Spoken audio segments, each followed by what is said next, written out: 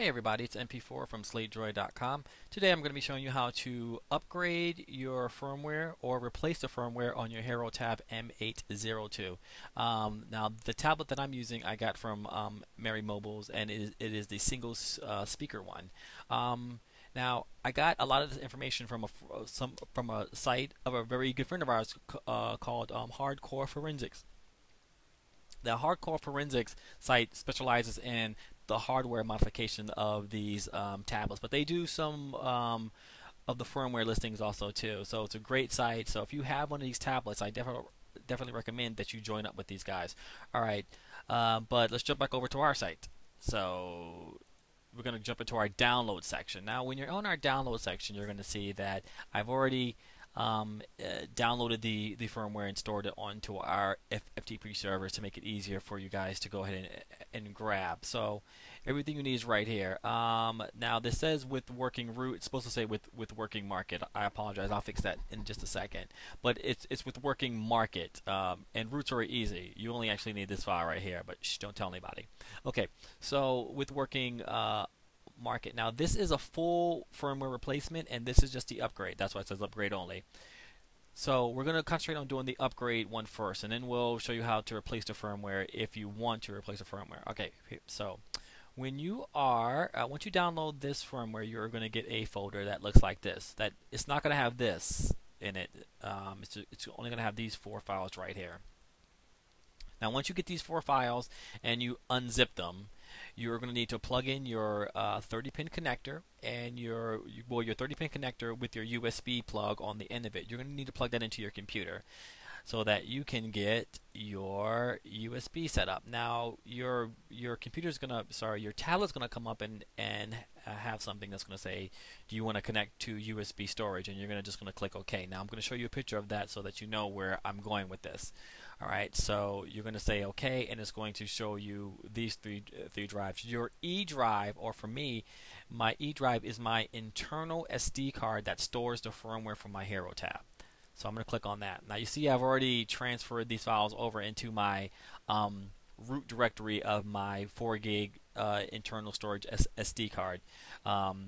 So that's what you're going to need to do. You're going to need to grab these image files from here and bring them over here to your root directory. Now this is going to take maybe 2-3 minutes, but once that's done, you're going to go ahead and, of course, unattach your cables from your Herotab, and I'm going to show you. Now we're going to go to the camera to show you what it looks like when you are actually loading the updates to this.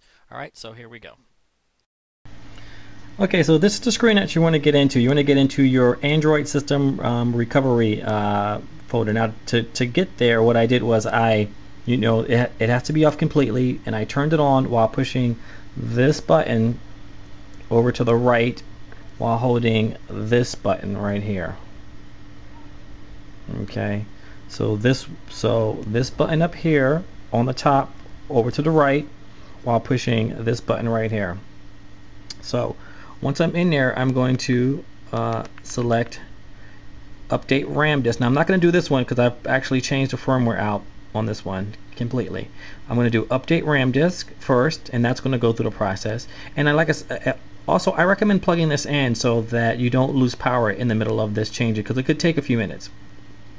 And then once I've updated the RAM disk, I'm going to update the system, and that's going to take, it could take 10 minutes, but just be patient, and that's why you want to plug it in. Alright, once that's done, I'm going to select reboot system, which is the very top one. So we're going to do RAM disk first, and then we're going to do update system second, and then we're going to reboot the system entirely. Alright, so let's do that. So like I said, it could take up to 10 minutes, so just be patient with everything. So we're going to do the reboot, and it's going to reboot and go into the system. I just want to show you that Market is working on this now.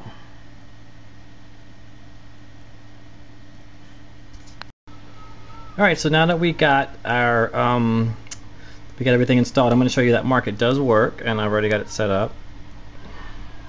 Now your Market may look a little different than this. Like I said, this is the tablet the one I'm using, I did a total firmware change out, so the market may look a little different, but this is the market and it works just fine. And also I'm going to show you that because I downloaded Angry Birds Seasons,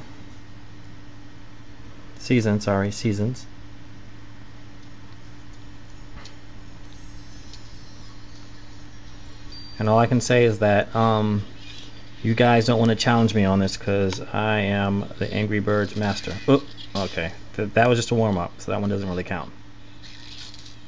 Ugh.